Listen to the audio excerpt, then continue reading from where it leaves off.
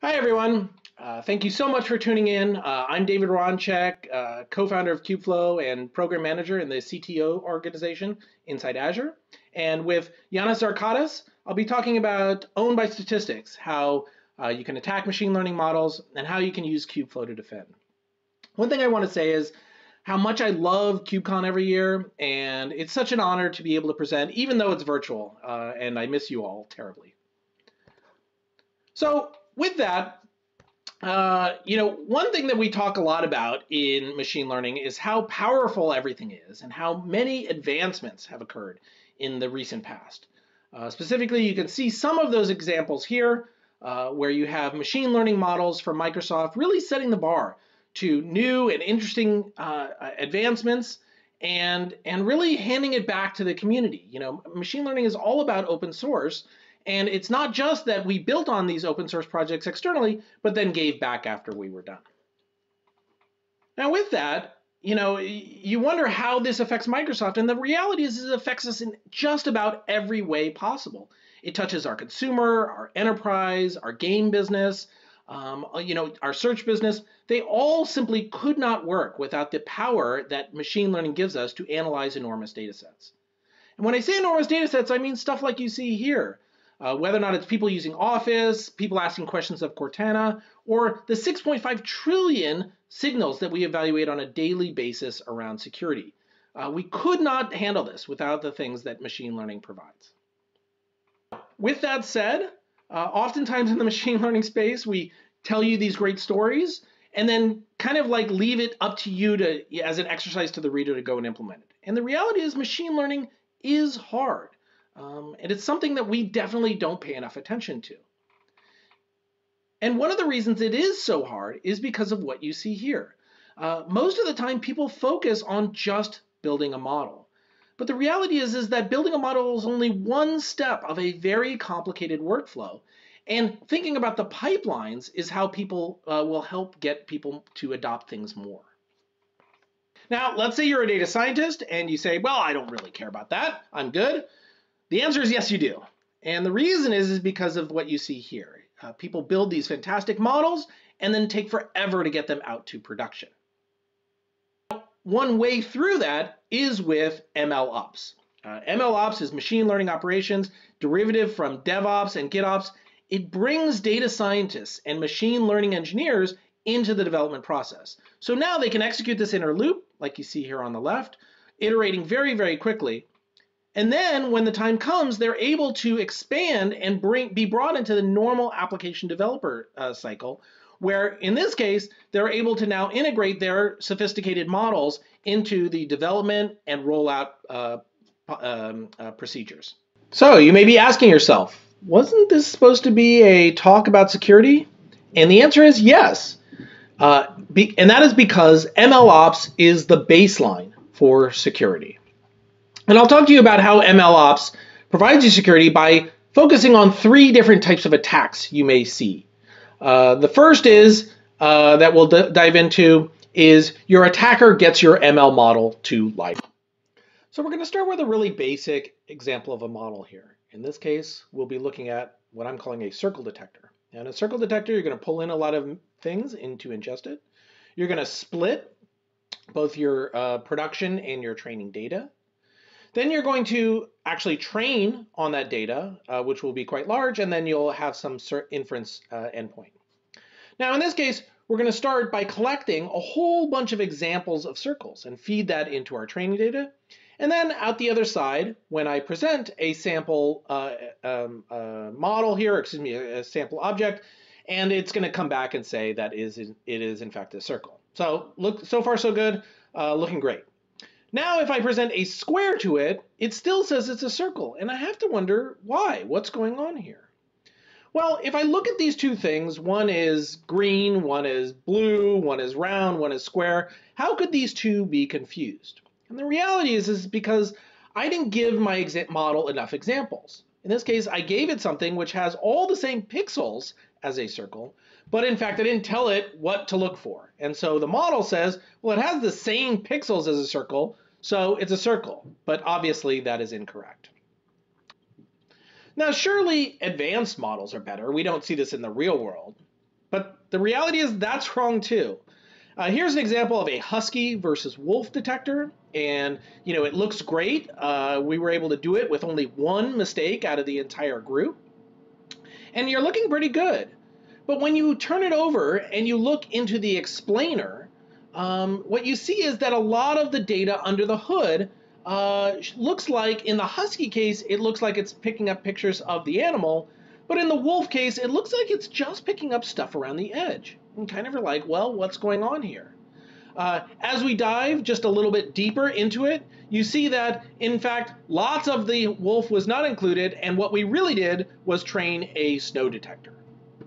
Now you say, well, this, again, maybe this is just for paper purposes. No, in fact, you see this over and over again, where in one case you have a ship that is actually looking for water. In another case, you have trains that are actually looking for train tracks. And then in the third case, and one of my favorites, you see a horse detector who is really looking for copyright notifications. Apparently, a lot of horse images have copyright notifications. And that's just from accidental stuff. Now let's talk about when people are actually trying to attack you. In this case, on the left-hand side, we put pixels over a stop sign, and it indicates it's a speed limit sign. And on the right, they 3D printed a shell and made it think that it was a rifle. It gets even worse when you start thinking about military implications.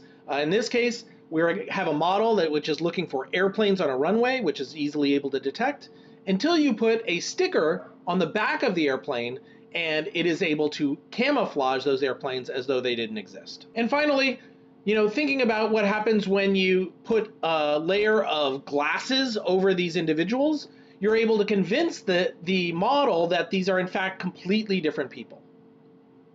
And you think that these might just be toy examples until you realize that Amazon's face recognition system mismatched 28 Congress people with their mugshots, indicating they might be criminals.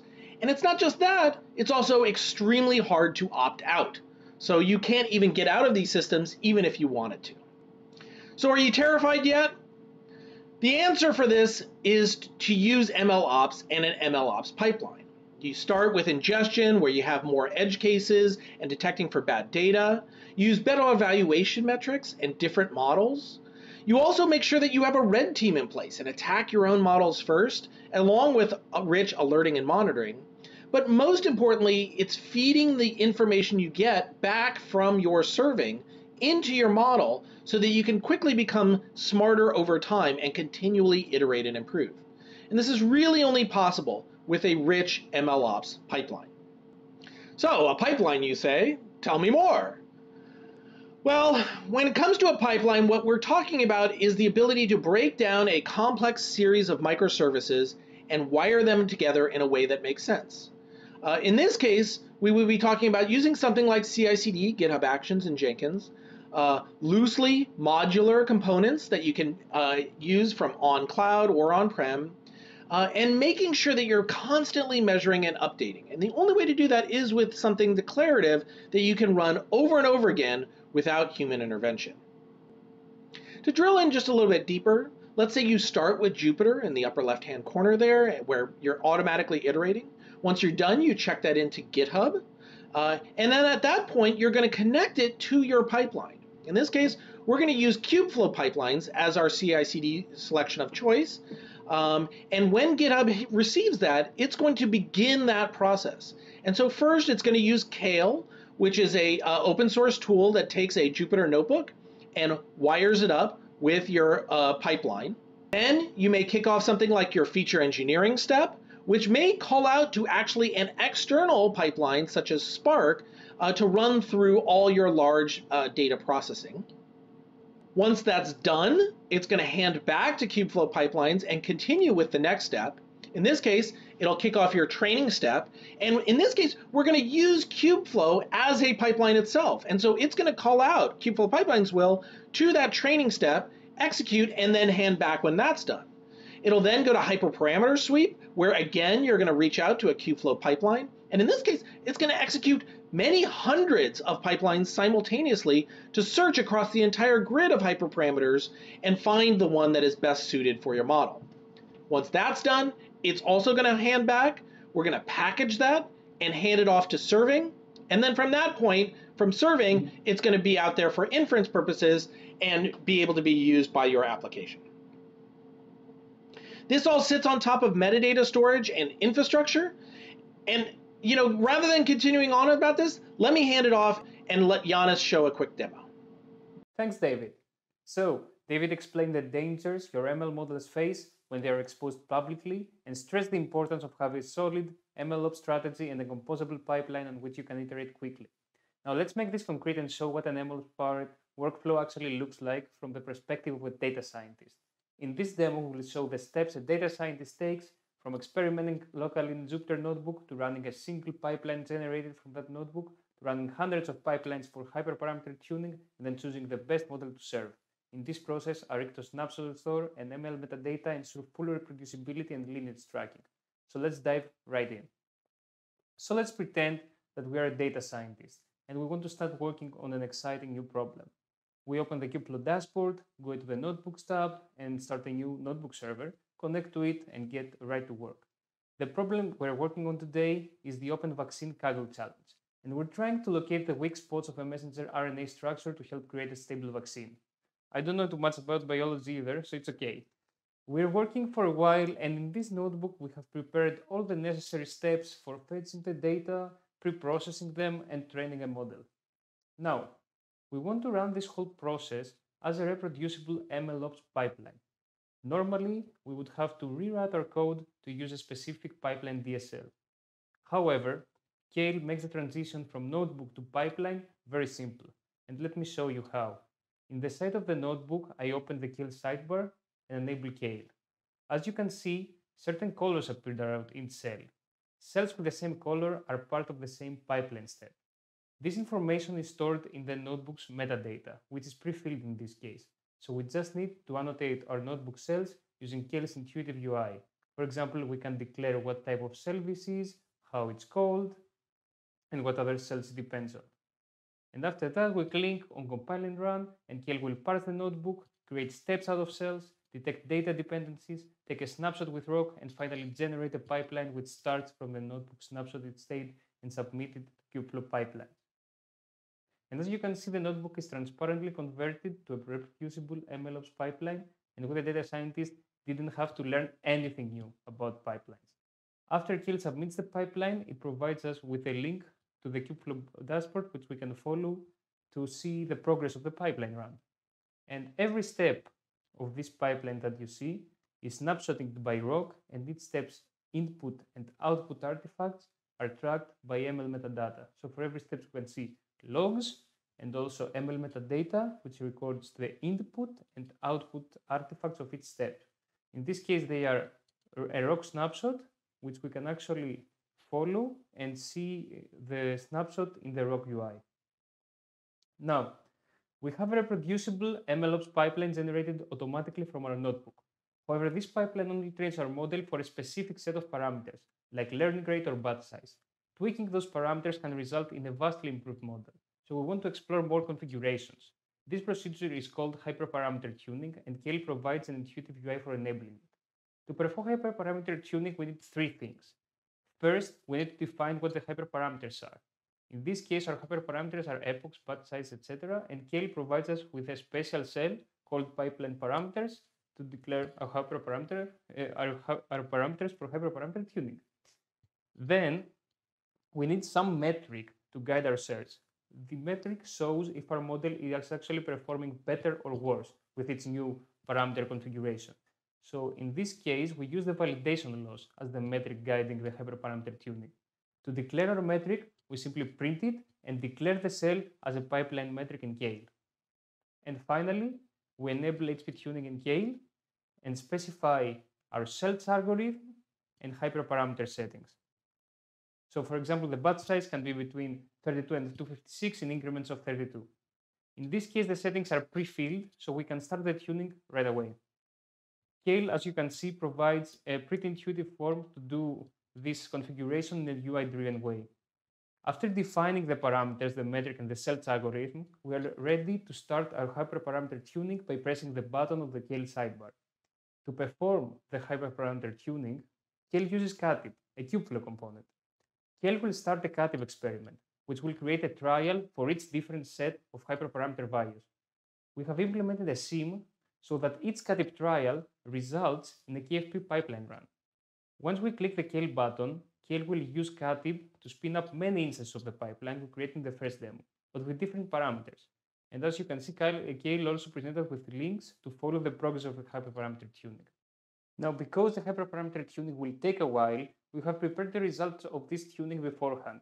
So we can see the Cative experiment with all the created trials so far in the graph showing all the hyperparameter configuration and their success metric in an intuitive way. We can also find the best trial so far as the UI will highlight it for us. And from a Cative trial, we can navigate to the KFP pipeline run it corresponds to by clicking the small pipeline button next to the trial.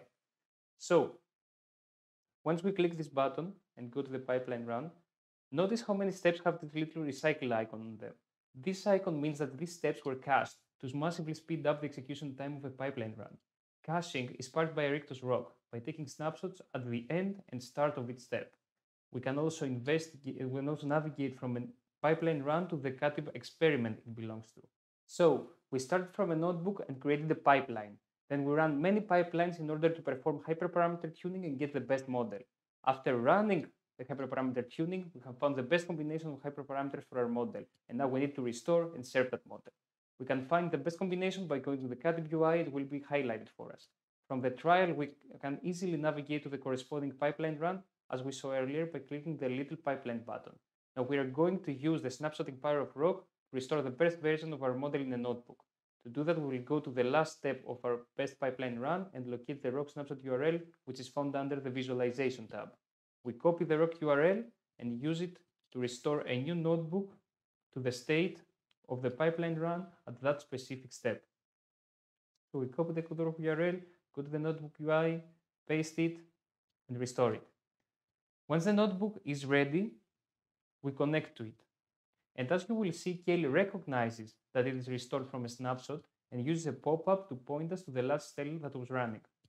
Now our best model is saved in the model variable, which we will print to show that it is in memory. We want to take this model and serve it. To do that, we will use the Kale SDK, which is powered by KF serving underneath. The function for serving is called serve and needs a model as input. In this case, we also use a function to process the raw data before passing them to the predictor. Once we run serve, Kale will snapshot the notebook and use it to serve the model in the same immutable environment. Once this process completes, let's make some prediction. We first define some JSON data as input and then send it to the server with kfserver.predict. The kfserver object wraps the whole procedure of calling the model server with HTTP or gRPC, and we immediately get a result back.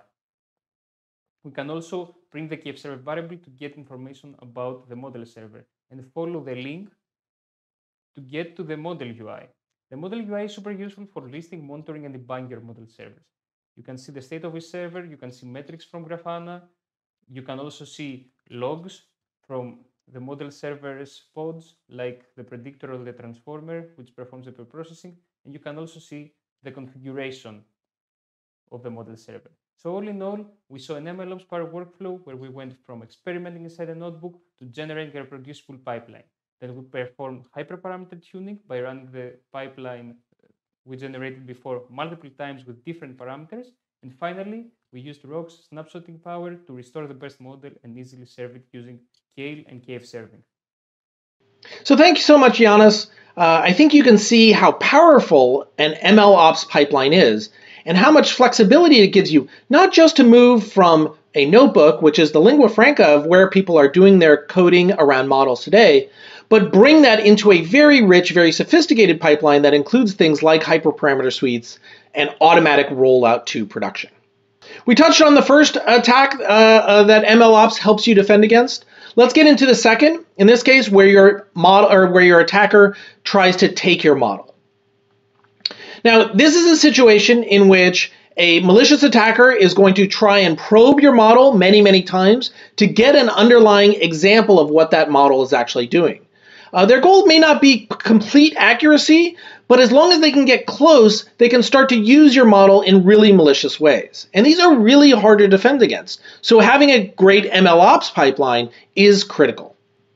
The two types of attacks I'm going to walk down are a distillation attack, where they're pulling things around object detection and other things like that. And the second is model extraction, which is more focused on transformers and language. So a distillation attack. The first, you start with a black box model like you have here on the left, and I'm just going to begin to probe that using sample examples. I don't know what's inside that model, but I do have access to the API. So I'm going to start with a heart, and that fails. Then I present a pentagon, and it passes. And then I decide to pick a whole bunch of widely arrayed examples to probe against. And so now I do a whole bunch of different ones, and I begin to get a better look at it. And then I present a lot of models. Anyone want to guess what kind of detector this is? It's, of course, a Nina Simone detector. No, of course not. It is, in fact, a triangle detector. And from all these many examples, I'm able to get a really good understanding of what passes and what doesn't for this particular black box model. Now, with that, I'm able to pull that out and recreate the underlying model using just those examples. And now I can present that model to my audience, and they never have to go back to that original model's author, which obviously is a real pain. Now, the issue here is how accurate can I get? What does it take to get to 99% accuracy? And thanks to a number of researchers, they were able to find that the number of queries is actually very, very small. For both of these, they were able to reproduce the model in under 5,000 total queries, which is about 2 queries a minute over 2 days. It's really not a lot. So now let's get into a model extraction attack, where we're actually going to take that NLP model based on transformers and so on. In this case, BERT came out somewhat recently from Google. It really transformed the way that people do language models. In introducing the brand new transformer architecture at the time. And most models that you'll see today, including ones like on Azure, are based on some derivation of this original transformer architecture. So you have a lot of surface area for under attack here. The way these work is you present a large corpus of data to the model to train on, and from that point, then you ask a question of that underlying data, and it will do its best to give you a response. In this case, how many instruments did Prince play? That comes from the corpus, and in this case, the answer is 27. And you can see how sophisticated it is. There are a number of different places in the text where it describes instruments. The actual sentence where it says 27 instruments is split by a participle, and then you have down below different types of instruments and classes of instruments. So these models are quite sophisticated and very impressive. In order to attack these models, you have these researchers from Google who have done some really interesting stuff here.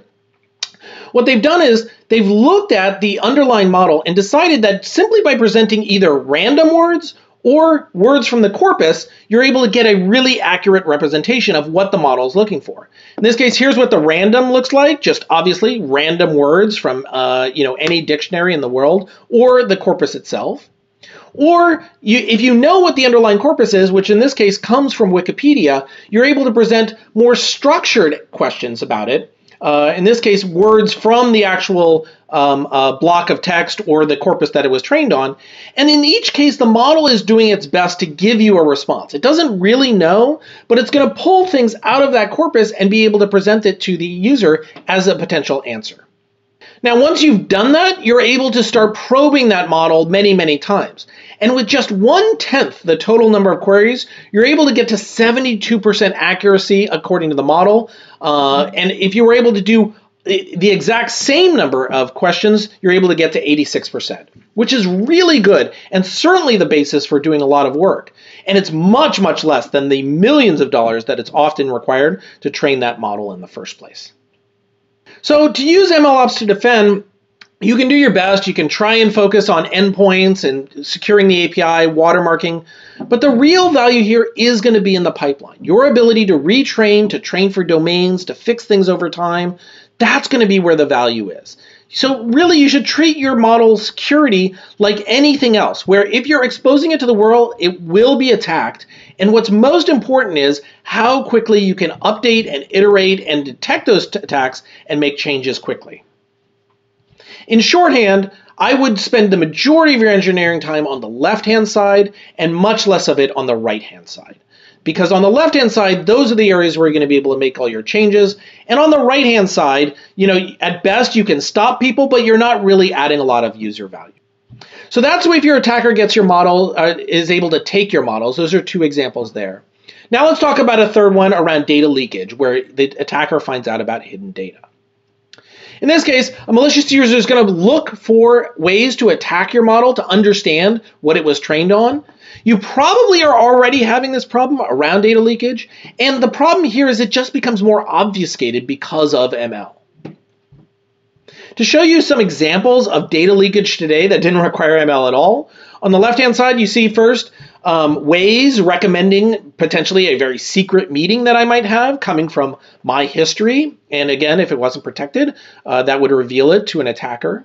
Maybe it looks at the network graph where maybe I'm a union organizer and it detects who all my friends are following, not me, and I'm able to understand what their graphs look like and who they may be following.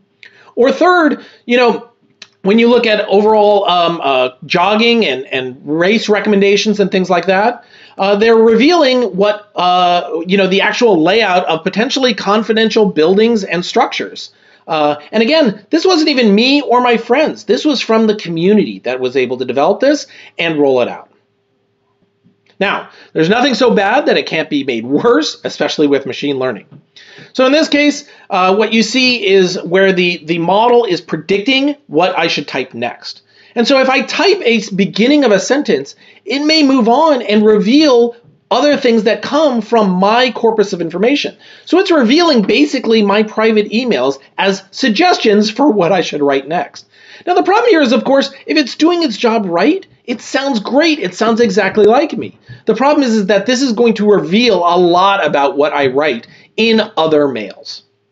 And of course, this gets quite bad. Here you have a number of different examples, whether or not it's revealing the rest of my address or my phone number. Maybe it reveals my relationship information. Or when it starts to get really bad, you use things like your Visa card where it has a known prefix and suggests the rest. Or maybe it reveals the social security number where, again, it comes from a known prefix and reveals the rest of it. So in this case, the model, which is totally obfuscated, is revealing all this stuff without ever intending to, because it simply wants to sound like me. So there's some very cool ways to try and detect these things. In this case, there's a way to use a canary where you inject that canary early on in your training data and then later detect for whether or not the canary leaked through and, in fact, did reveal information about that private corpus. The problem here is that even in this case, all you're really doing is detecting leakage that is already occurring, not preventing the leakage in the first place. And it's up to you to go back and rerun your data and re-anonymize so that that data isn't being leaked through inappropriately. Now, there are things like differential privacy, which may help over time, but I can't stress enough, at the end of the day, you're going to reveal things that are private because that's the intent. For this thing to work properly, it should sound like the original user. It should be accurate.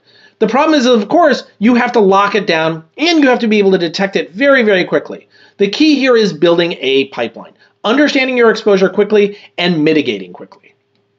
So, in summary, MLOps gives you a lot of goodness.